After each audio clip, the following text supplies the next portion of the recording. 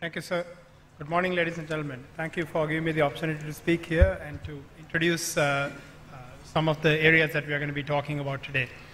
My story that I'm trying to tell you today is not a deeply technical one. I want to kind of impress on you how complicated, how everywhere, how omnipresent the threat of cyber attacks are, and to kind of give you an understanding of what exactly it means and what people can do and what we should do on that direction. Waiting for my slides to come up. Thank you. Okay, so let me start by talking a little bit about, I apologize by the way for the size of the fonts. You don't have to read it. I will explain what I want you to remember.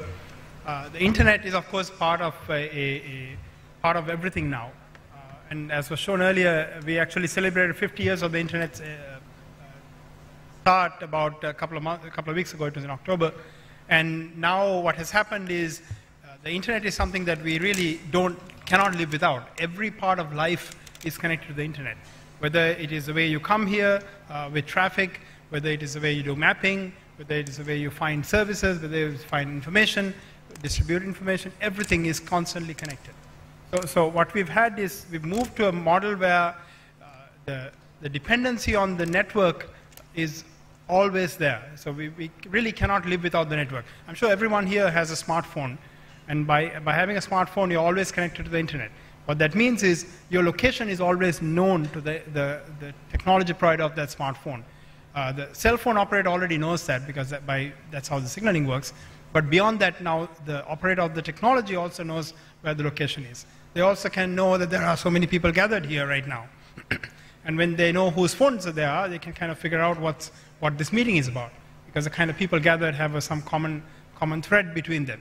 Right? So there's a lot of information that goes out because you are connected to the internet. Being connected constantly is also a huge risk because everything is connected means now you're completely dependent on that. And if you don't have the connection, you can't survive.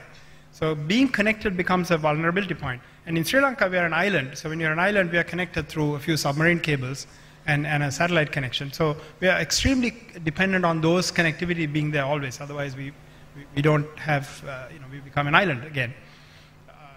The fact that a lot of information is available, the thing I just told you about your cell phone, right? There's a lot of people in the world that know this meeting is happening, and who's in the room because the phone information is there. So when you can capture that kind of data, a lot of analytics can be derived from that, and then that information can be abused for various purposes.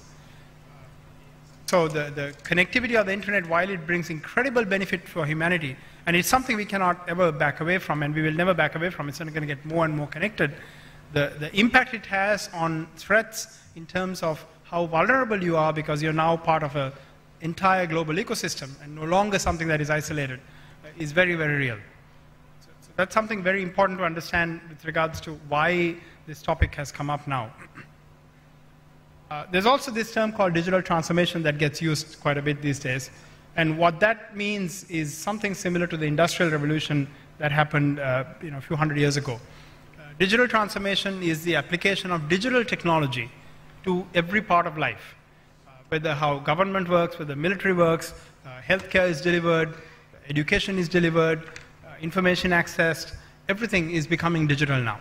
And what that digital transformation does is, again, increase significant dependency on connectivity and technology.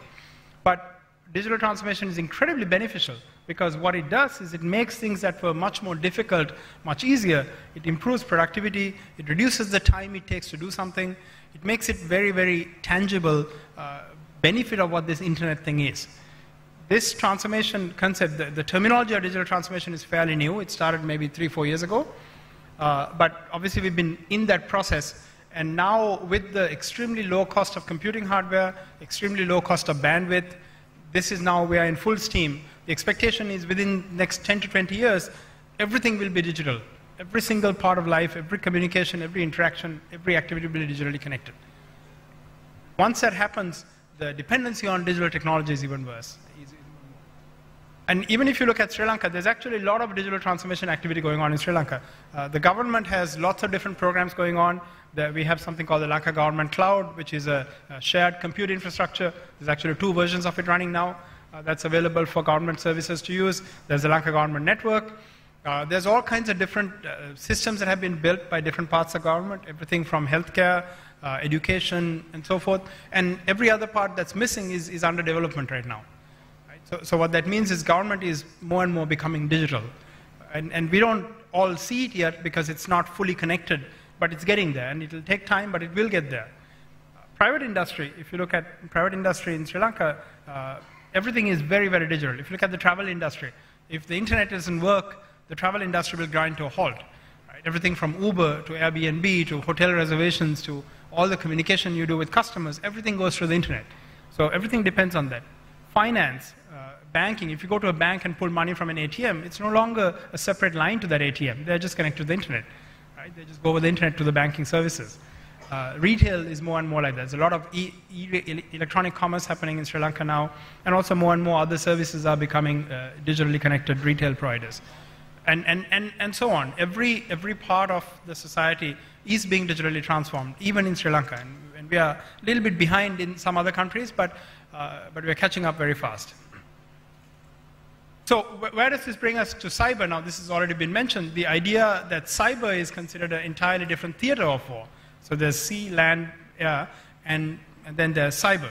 And cyber is something very different from our usual kind of warfare, because in normal warfare, there's a well-defined participants in warfare.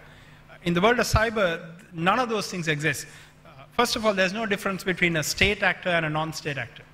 Right? So that is you don't need to have a government, you don't need to be a military, you don't need to be an organization to be a player in the cyber warfare world. Anybody can be. And anybody is becoming like that. So non-state actors means they're individuals, private organizations, private groups, people with various interests who choose to do something simply because they don't agree with something and they can do it. And the other part is it can attack anytime and anywhere. That's why the tagline of this conference is the one that says it's perpetual warfare. Because unlike in other forms of warfare where you need to prepare and you need to prepare logistics, you have to put a lot of infrastructure in place before you can take a step forward, this infrastructure is always in place. The ability to attack is just a matter of deciding that I want to go after these people. The underlying infrastructure you need to make some kind of a digital attack is always in place. And it never goes down, it never goes out for maintenance or whatever. Size also doesn't matter. One person can take down an entire country's infrastructure if they know what they're doing and if they have the right kind of tools available. Of course, the larger countries, the larger organizations have built up all kinds of capabilities, both for offensive and defensive capability. So there are larger and larger teams now. But what really matters is the capacity of the individual and the capacity of the people, not the size of the organization they're part of, or size of the country, or size of the budget. It is something that anyone can participate in. The scale of attacks can go from individual targeted attacks, where you go after one person and you kind of take them out of the internet, or you can take it to a country level. So every spectrum is available. So it's kind of a complete broad range of attack vectors that are possible and the kind of targets that you're going after. And another big part is that defense responsibility is no longer a particular responsibility of a particular part of a state, basically.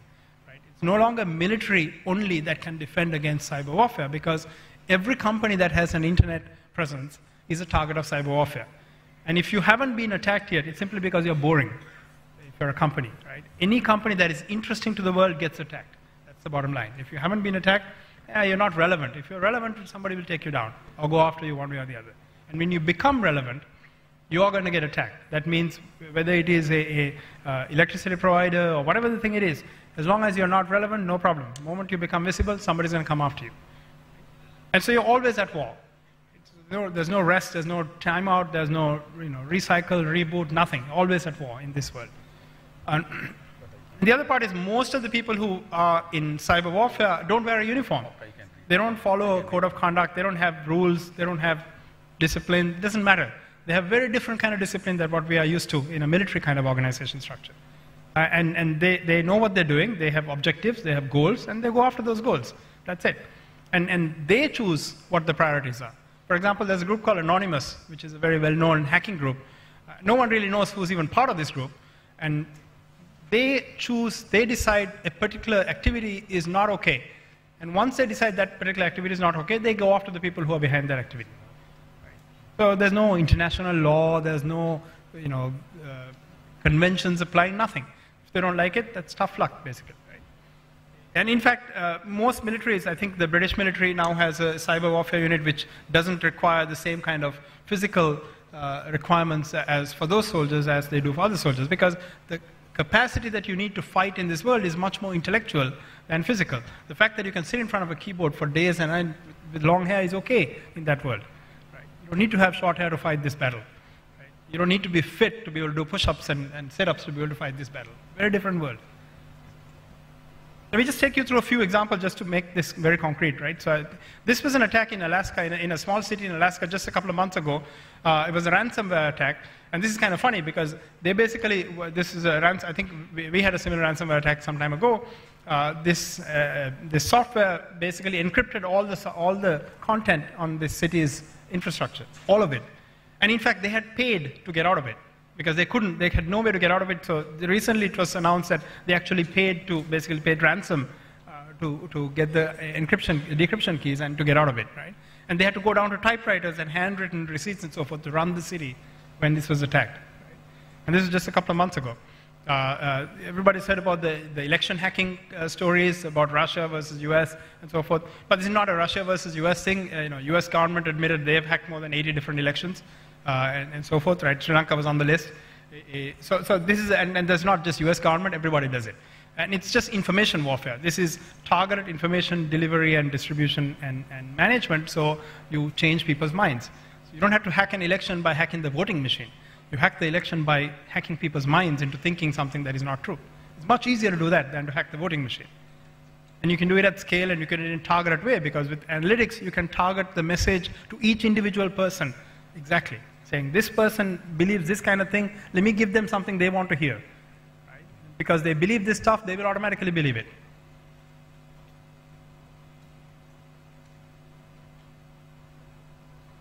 This was another one. This was sort of for married people to have an affair site. And this entire site was hacked. And what that meant was that data is available for blackmail. Now, if you were married and you had an affair on the side, now somebody knows that you had it if you were on this site. Sit in duck for blackmail. Yahoo is a great one. I'm sure many of you have had a Yahoo email address. I've had a Yahoo email address. Every Yahoo email address and password was stolen. Every one of them. 3 billion of them were stolen. And in fact, for a while, they were giving data to NSA, it turned out. Not the usernames and passwords. They were giving data to the NSA. And then they were originally hacked in 2007 or something. They had been repeatedly hacked. And it was only recently discovered that, in fact, every password had been taken. Right? Not just a selected subset. GitHub is a website for software development. So pretty much every piece of software that's developed now uses GitHub as a repository, or a large majority of them. GitHub was attacked just a few months ago. It was what's called a denial of service attack. Basically, all of a sudden there was a massive load to the GitHub servers, and that shuts the service down for everybody else. Ukraine power grid was another famous one. The power grid was shut down. They lost power for a few hours. So the point is, this stuff happens everywhere.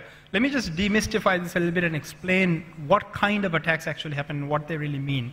So the first one is this idea of malware, which is some malicious software that gets installed on your machine somehow. How does it get installed? Typically because users are careless. You get an email with some attachment, you say, well, let me look at that. You get a link saying, click on this link for $1 million from a Ukrainian, or sorry, Nigerian, something or the other. Boom, you click on that, right? And then something gets installed.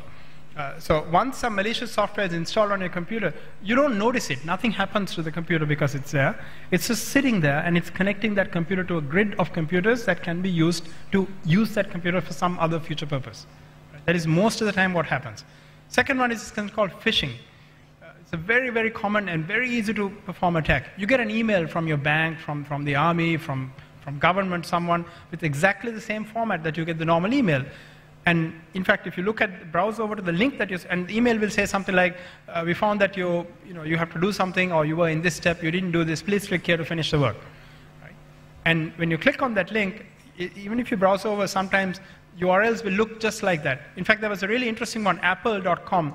So English, there's something called Unicode that we use for characters on a computer, so you can represent any country's character. And the letters A, P, P, L, E, there are other character sets where the letter A looks like the letter A, but it's not that same character. So somebody had registered a URL with the name Apple with different Unicode characters. And so they sent a phishing attack with that thing, and most people looked at it and said, oh, it's apple.com, I'll click on it. And it's not apple.com. And then you get a login page, saying login. This, by the way, is the #1 way in which you start getting hacked. So first of all, pretty much every hack starts with a human being doing something wrong. And most of the time, it is you giving a username and password. Well, before that, actually, you're having a bad username and password, bad password. Second one is you're giving it involuntarily to somebody who's going to attack you one way or the other. Phishing is the way you get it. Basically, you go and say, please log in to do something. When you log in, it says, no, sorry, incorrect password. And then it'll redirect you to the actual site. So you type in again and say, oh, okay, I must have typed something wrong. I'm in. Right? But in the middle, they picked it up and kept the thing. So the man in the middle attacks is something similar to that as well. Denial of service is the idea that, well, there's some service running, and I'm going to attack it with so much load that the service can't handle it. So nobody can use it then. So it shuts it down. The other two, SQL injection, is more detailed. It's attacking a database level. Zero-day exploit basically means there's some bugs that has been found, and I'm trying to go after it. Who gets attacked? Everyone gets attacked. There's nobody who's off the radar in terms of being attacked in a cyber attack. Individuals, government, private sector, everybody is fair game. Now, who's attacking? Potentially anybody. Because you don't know. It can be a government, it can be a state actor, it can be a non-state actor, it can be an intelligence agency. It can also be hacker mercenaries. There are plenty of mercenaries you can hire, saying, I need to hire, this. So this is an example of like 1 terabits per second attack capacity, and it's $5,000. That's nothing to attack. 1 terabit per second, most organizations in Sri Lanka wouldn't survive that attack. This brings the other important point about all this digital dependency. So when we build digital infrastructure, almost every digital service that we run on today is something coming from some other place. And these are international services. But legally, there is no such thing called international, right? There are no international companies. Companies operate under the laws of one country, some country. And therefore, that company, however much they say, no, we are all good for you, are subjected to the laws of that country. So there is no independence when you depend on international services. This is a difficult challenge because there are no alternatives easily. But within an organization like a military, you cannot have international dependency. Neither same for government. It's very difficult to have international dependency because the risk is too high. Because the politics can change, the rules can change, the world alliances and allegiances can change, and then you no longer have the right to use this software. And if you are depending on that, you're kind of stuck, and there's nothing you can do. But because tomorrow when you try to log in, you can't log in. So military is even more challenged because every piece of equipment we get going forward into the future is going to be digitally connected, digitally powered, one way or the other. And there's software in there. And the software, you have no idea what's in that software. So you have to find a way to get involved with that so that it's not a black box. Because unlike in the other world, this software is going to be internet connected. That means the software can push out any data that you don't have any control over. Right? And it's very difficult to manage this, especially because we do need to buy equipment. This is part of a necessary component. But at the same time, it is a significant risk. So find some way to build internal knowledge, internal capacity, so we don't just depend on external resources only for how you build a digital military. The next speaker is going to talk much more about this, the idea that defending against cyber attack is not something that is going to be done by the military only. Unlike other theaters of war where the primary responsibility for defense, in fact, almost all the responsibility for defense belongs to the military, in the world of cyber, the military only gets involved very little and often doesn't even know there's an attack going on. Because nobody goes through any normal international structures to come and attack you. It just connects to the internet, so you're fair game for an attack. So in order to be a part of that battle, one key thing is to build up the knowledge and become better and better at it so we can be part of the entire organizations that are involved with defending the infrastructure. One last slide before I finish. The key thing is it's a lot harder to defend or cure yourself from an attack after you've been attacked. Right? It's much easier to be aware that these things happen, be aware of where the weak points are, which is usually people, and figure out how to improve that and go after those things proactively. So crack your own passwords, for example, is a good thing to do. So you know who has a weak password. And look for patterns, look for ways in which people have been using things the wrong way. Thank you. So in summary, cyber is an entirely different game when it comes to warfare. It is not like the other areas, simply because everybody's fair game, you don't know who's fighting who, and no one who fights looks like a fighter, right? So terrorism was one step towards it, because somebody can hold a gun and then in the evening they not hold a gun, they're no longer, they're a civilian. This is like, you don't even know when they hold a gun at all. Right? They're always holding the gun, you simply don't know it. The gun can be the phone that they're using, and you have no idea it's going on. And as a country perspective, I think this has been shared repeatedly, cybersecurity is something that is a key part of the national security, and it's something that we must develop in multiple forms, and offensive capacity as well. So my last comment is, you have to be alert at an individual level. Almost guaranteed all of us have been hacked, and we simply don't know about it. Right? So the question is whether you've been hacked in a way that you care about, and that case you'll find out because somebody will come after you. Thank you very much.